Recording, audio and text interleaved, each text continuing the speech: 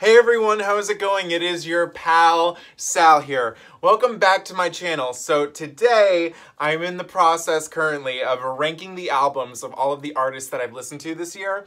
And currently right now we are about to talk about Miss Kylie Minogue. So as many of you know, I tackled almost all. So hang on, I gotta make a quick announcement real quick. So Kylie Minogue has 15 albums and I reacted to 14 of them. So I was originally gonna do this year, I was gonna also react to Kylie Christmas, but I've also told you guys before that I've listened to it before.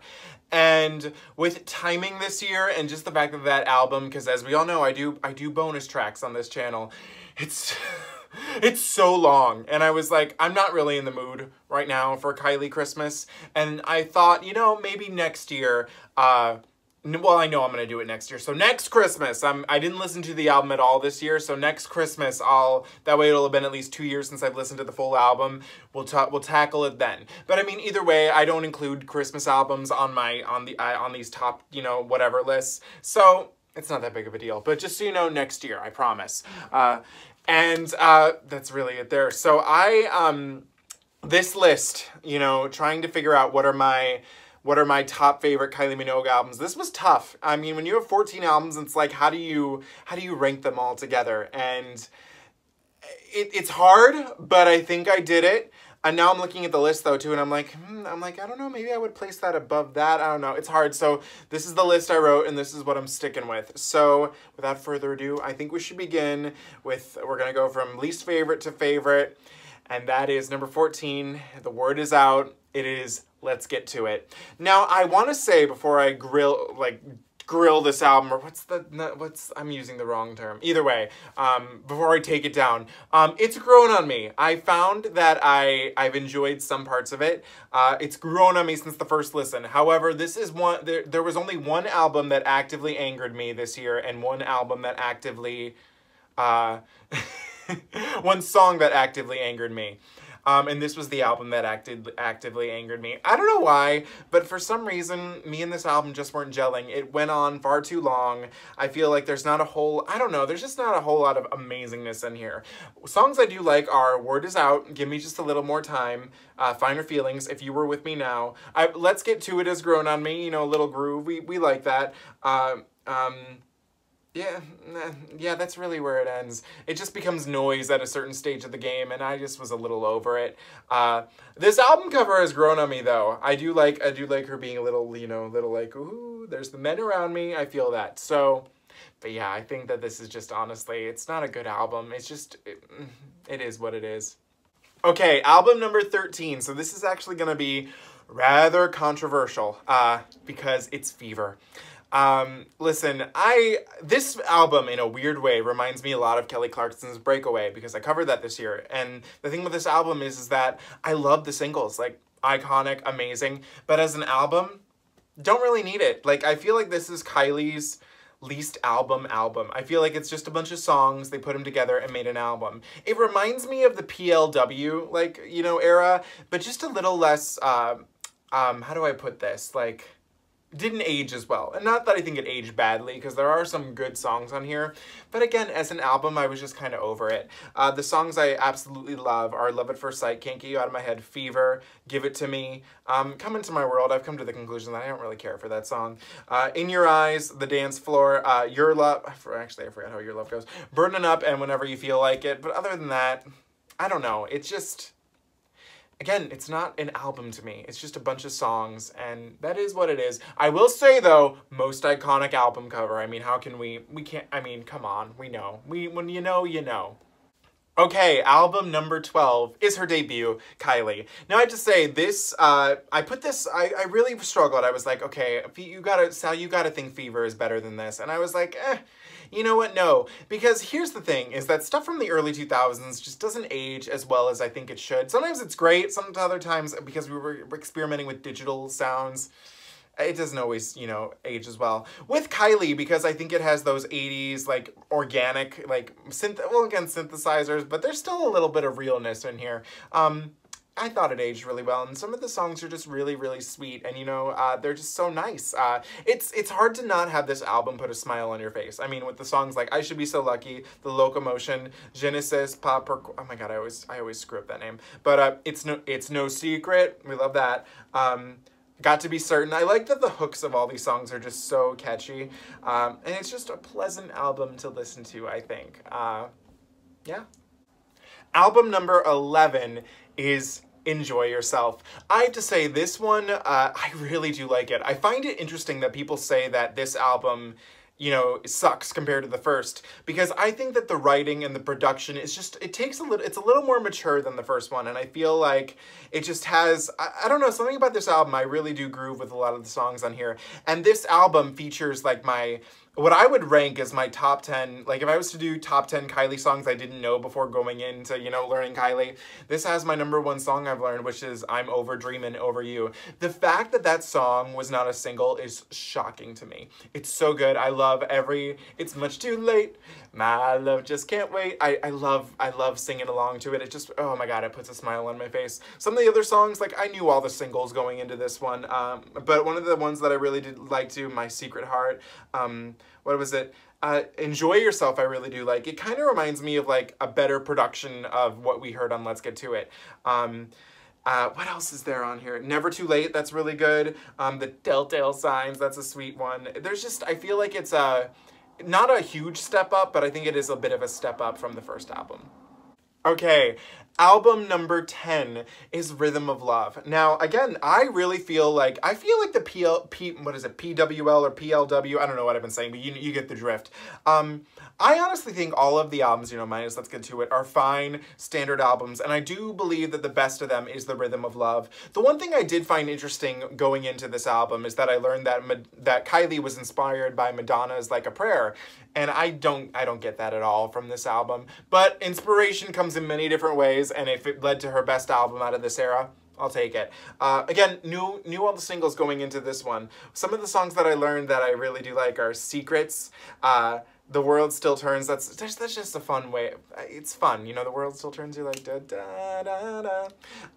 One of the shockers on here was One Boy Girl. I'm a one boy girl. And I was like, oh, Kylie, you are. Things Can Only Get Better, Count the Days, 1, 2, 3. Again, what I like about the what is it, PWL or PLW? I don't remember. I'm so sorry. But is that the hooks of these songs are just really sweet. They could have maybe expanded a little more, but I think they're so sweet that makes them stick out, and I do appreciate that. And I love this album cover too. It's so 90s, and we love the 90s. Okay, album number 9 is X. The reason why I think that this one's maybe just a tad lower is that this album is just, there's so much to it. There's the album that was released, the a million different songs that were kind of released, weren't kind of released. It's just like, there's so much going on with X. And it's like, how do you compel it into one little album? One of the things I will say is that there are a lot of good songs on here, and I thought about it and I was like, I prefer actually maybe a couple of these songs to stuff that I would hear on, you know, again, Fever. One of my favorite song that I learned off of this album and doing this is All I See. A lot of people say that All I See is basically Kylie's take on like a Janet Jackson song, and while I'm not as familiar with Janet Jackson's discography as I'd like to be, just a heads up, that's going to be changing this February, I do see that from what I do know of Miss Jackson, and I love All I See. It doesn't really fit with the album, but I do like the song. What else? What are some of the other songs? I'm trying to focus on the ones that I didn't know, because we all know what I thought of the, you know, the singles and whatnot. Wanted to write a song called Cosmic is fun. I think that one is so fun. Stars, it's okay. No More Rain is really sweet, knowing that it's about her, you know, her breast cancer struggle. I'm happy she made it through. And now here's the thing, is that this is what I gotta say. I don't get why everybody likes Speakerphone. So I've tried, because I was shocked at the love that song has. Like, I'm still legitimately shocked by the power of love that song has. I've grown to like it. Like, I can do it, play it on your speed, but as far as the stand-up that it has, it's shocking to me. I'm again shocked. And I'm going to leave that there. I just got to say that. But I do like this album. When you listen to the regular standard version, it's a good listen. Kind of crazy. Out of the bonus tracks of the songs that I like, I do like, what is it, King or Queen? What's the one where it's like, oh, I don't know. Okay. It's not coming to me at the top of my head, but you get the drift there. So there are some, is it Magnetic Electric? I think that's it, yeah. But also, I should mention this. I forgot, I might as well tell this little tale here. One of the songs that I knew from the X sessions that I forgot to tell you guys about was because it was also kind of a Paula Abdul song, was Boombox, because I really do love my Paula Abdul, my gift as she likes to call herself. And I forget the whole drift of what was going on there, who got that song first or whatever, but I've heard the leaked part, well, it's like a fan edit of it because like only snippets of the Paula version leaked, but the full version of Kylie's version of Boombox did leak as well, and I do like Boombox, so I forgot to mention that there, and I'm fixing that now. Okay, album. No, this is really funny, guys. I have to tell you something right here. I'm on my list. I'm switching these two because I realized that I was wrong. So I'm actually, this is live on the spot. But album number 8 is Light Years. So with Light Years, it really comes down to is that I think that it's a really good album. And what I find interesting is that this was paired really with you know, Fever. Like, these are the two, like, pop comeback albums. And I just think Light Years is a much more fun experience. I like that it's more experimental in its production and its lyricism. There's so many fun songs that I learned off of this. Disco Down, I mean, come on, that's beautiful. Bittersweet Goodbye is absolutely beautiful. Butterflying, I'm still not sold on that one. I know a lot of people like that, but it's okay to me. Under the Influence of Love. Traveling Light Years, I didn't realize that how much I loved that song until Kylie did it on Infinite Disco. Travel, I mean, come on, that's epic. In a weird way, I do kind of wish they could have found a way for it to start with Light Years. That's more of a me thing, but it's like, I know it's like at the end, it's like, thank you for flying KM Airlines. But I do really like Light Years, and I think that I just love this album cover. If I was to pick out of all the albums that I would love that are on the rare, because, you know, Kylie vinyls are rare. Like, the ones that are, like, from this era and all that, rare. This is probably the one I'd want to own the most because it has my favorite album cover out of all of them. Okay, number 7 is Aphrodite. So with Aphrodite, I really grown to love this album a lot more because of watching the tour. Thank you again to everybody who watched that video. I know that you guys really enjoyed it, and I enjoyed having you guys watch it. It was amazing. This tour made it really grow on me. I really have grown to love. At first, I remember not really loving this album cover because I thought it looked like a perfume ad. In a weird way, I still think it does, but I've grown to love it. Again, we all know my thoughts on the singles, and especially Get Out of My Way. Oh, the blessed song, Get Out of My Way. But out of the songs that I really got to know because of listening to it, Better Than Today is really beautiful. Illusion, you know, that's lovely. Okay, so it's the other ones that are at the bottom here, but Looking for an Angel, for an Angel. What is the other one? Heartstrings, You're Pulling on My Heartstrings, Mighty Rivers. I think the one that's really grown on me because I put it in my workout playlist was Go Hard or Go Home, because I want to go hard or go home. And I think it's just an epic album. I think that it's kind of, it reminds me a lot too, I think that's probably why I had him flip-flop, but it reminds me a little bit of Light Years and the fact that it's a little cheeky, but I mean, come on, we love cheeky Kylie, so it is what it is. Okay, number 6. This is going to be controversial putting it up this high, but it's Kiss Me Once. I think because I knew this one going in, I really do like a lot of the songs from, you know, just listening to it the first time, still when I do it this time. I still really do love Million Miles. I think I was going to cancel. You know, now I've started to learn that I really like Pharrell, especially knowing that he wrote it. And when I learned that a Miley Cyrus song that I really liked was written by him, the fact that I love Madonna's Hard Candy, I might be interested in more Pharrell's, you know, music. I really do like I Was Gonna Cancel. Sexy Love, Sexercise. Feels So Good grew on me. It's not my favorite, but it's grown on me. If Only. Le Love, Le Sex. Kiss Me Once. A lot of these have grown on me. I think that it reminds me a little bit, this album, again, it reminds me of MDNA. It reminds me of Lotus.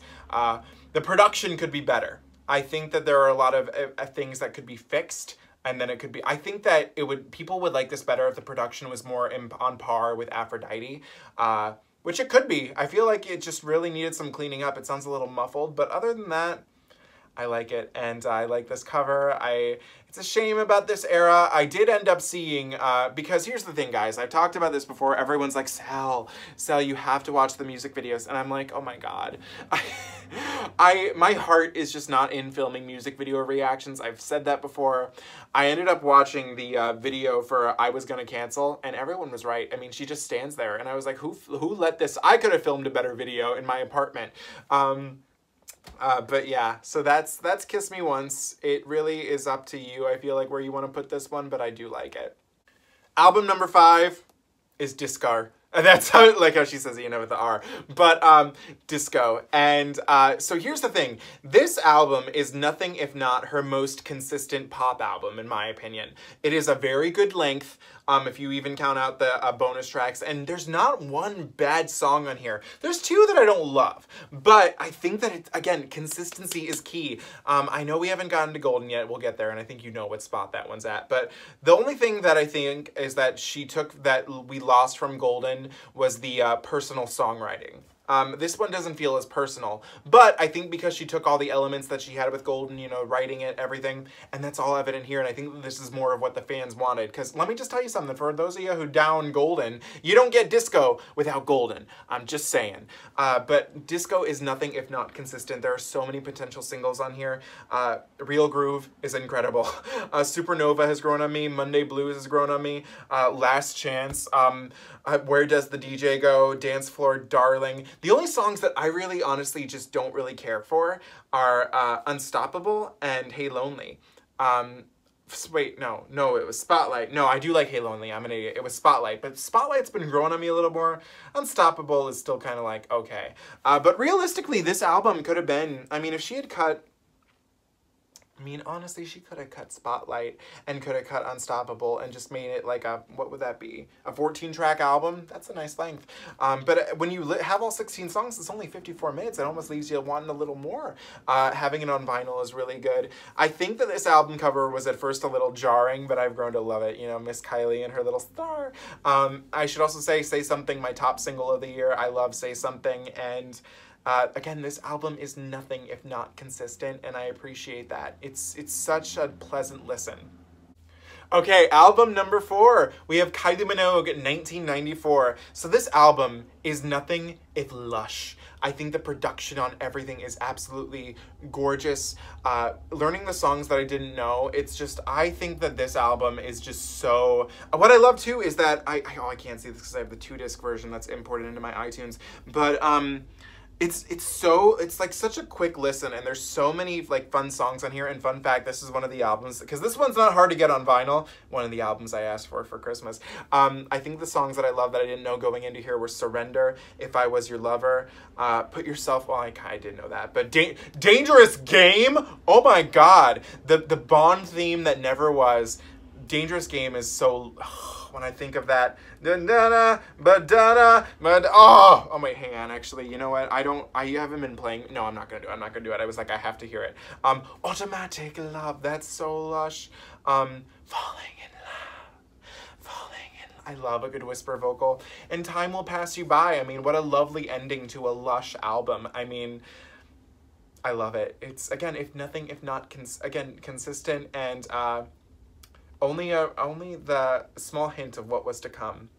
Okay, album number 3. We have Impossible Princess. Now, before I keep on going, I still have to say, I don't like this album cover. I hate her hair like this, and I'm not afraid to admit it. And y'all can come for me and say I have the same haircut. You know what? Fine. I don't care, but I still don't like it on her. And I have to get that out of here. But now we're moving past that and talking about the brilliance that is this album. Again, if nothing, if not consistent, it's very much the sister album to Madonna's Ray of Light. And what's crazy to think is that this album came out at just a few months before it, but it's just so incredible. Like, just the way it's structured, the way the production sounds, everything about it. How we open with Too Far, and like this album was like talking about mental health and mental awareness like years before like these conversations were really coming to light. You know, and while sonically and production wise it is very similar to Ray of Light, I think lyrically it's rather different. Madonna was going through a much different thing than Kylie was going through here, but cowboy style, Some Kind of Bliss, You Did It Again, Breathe, Say Hey, Drunk grew on me. Actually, I don't remember I Don't Need Anyone. I'm gonna have to re-listen to that one. But I Jump, Limbo, Through the Years, and Dreams of the Impossible Princess. One thing I will say is that for this album, the bonus tracks, don't need them. The album flows so nicely that they're just kind of like, they're there, but I don't need them to me. This album is nothing if perfection, almost utter perfection, just the way it's structured. In all honesty, it is Kylie's best album. For me, it's 3 because of the other 2. But I stan Impossible Princess. I'm so glad because again, I know I've said about the album cover, but that's what was keeping me away from this album. And you just have to learn you can't judge a book by its, or you can't judge an album by its cover, because you might just end up loving it. But it's amazing. Okay, album number 2. This one might be a tad controversial, but I don't care. It's Body Language. I am so here for bad bitch Kylie. I love everything she's saying on this album. Like, I and this album are one in the same. With how we start with Slow, Still Standing, say, here's my secret, I'm a girl who likes her fun. Promises, Sweet Music, Robbed. Sweet Music should have so been a single. Red-Blooded Woman, oh my god, Red-Blooded Woman. Chocolate, Obsession, oh my god. Someday, what is it? Lovin', these are loving days. I still don't really care for I Feel For You. I would have taken that out and slotted, oh god, what's the bonus track called? I don't have it right here on my computer. Hang on, I actually have to pull it up because it's such a good song. What is it? Slow Motion, and Cruise Control. Oh my god. Yeah, this album, I just love everything about it. It's a shame that this era was like, you know, not really expanded upon because I like it a lot. I love her look. Everything about this album to me is just, I love bad bitch Kylie, and I hope one day, she came out a little bit for us in what is it? Oh my god, Disco. But I would like a full bad bitch album one day again, and hopefully we'll get it. We still got time. Okay, album number 1. It's Golden.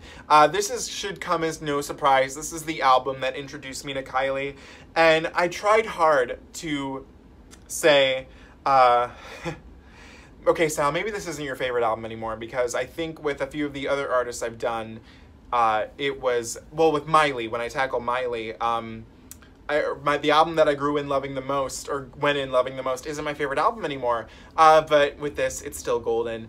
In my opinion, and you know what, I would fight a little bit for this. I really do think that this album has Kylie's best lyrics. It's the most personal album. I understand maybe if country isn't a lot of people's thing, but I think I would call this light country. I just think that it's such a mood. It tackles emotions that I think we all go through. I mean, Dancing, Stop Me From Falling. With me, Golden, the fact that she released that single, you know, right as she turned 50 is just beautiful. One Last Kiss, Live a Little, Shelby 68. I mean, everything on here is so gorgeous. I didn't realize this, but I think I went a little, like, tough on Lost Without You, and I don't know why I did that, because I'm like, Sal, you love that song. And people were like, Sal, how could you? And I was like, I didn't even realize I had. But yeah, Golden, it just, for me, it's the album that introduced me to her. I still will stand. Maybe it's not your groove, but I really do believe that these have her best lyrics, her most personal lyrics. She wrote everything on here, and it's just gorgeous. And I love the golden hues of everything on the, I mean, I think it's just great. And it's gonna be ever hard for me for something to top this, but I love it. And I am so grateful I went on this journey with you guys to tackle all of Kylie's albums. To date, this is my biggest discography journey. With the plan I have for 2021, it won't be anymore, because I'm tackling, you see her behind me. I'm going to be tackling all of her studio albums throughout 2020. Oh my God. We're going to have some fun though. Yeah, I can't believe I did this, but this is why I'm so grateful I do this, is that, like I said, you know, a lot of people on the, what was it, the Say Hey Facebook page hate me, for listening to these albums, but the one thing that I like about this for me, and what I've learned through doing this channel, is that doing these videos forces me to listen to these albums, to know these albums, like to finally sit down and say hey, and listen to them. And I'm happy that I do that, and it's because I feel like I'm not gonna have this time in my life, you know, coming in the future when we can have lives again. And I figured, why not get it done now and have some fun and make a video while doing it? Because if I don't, then I'm probably not gonna do it, just with, you know, because that's life. But I'm grateful every day that I did Kylie's journey and that I know her so well. I feel very proud because, you know, all the gays in America, they're not focusing on Kylie, they're focusing on whatever these artists that we have here in America are. And I'm like, absolutely not, as Deborah Cox would say. So no, I'm happy very much so that I've gone through Kylie's albums, and I know her now. Me and Kylie, we're pals. So thank you again to everybody who's watched my Kylie discography journey. Next year we'll tackle Kylie Christmas, I promise, but I was just a little burnt out by doing Christmas albums. So thank you guys so much for watching this video. What are your Kylie albums ranked in order? Let me know in the comments below. As always, do not forget to comment, like, share, and subscribe. Follow me on Instagram at Salvador J. Rocha, and I will see you guys very soon. Have an amazing night, day, wherever it is, wherever you are. Thank you so much for watching. I'll see you soon. Bye.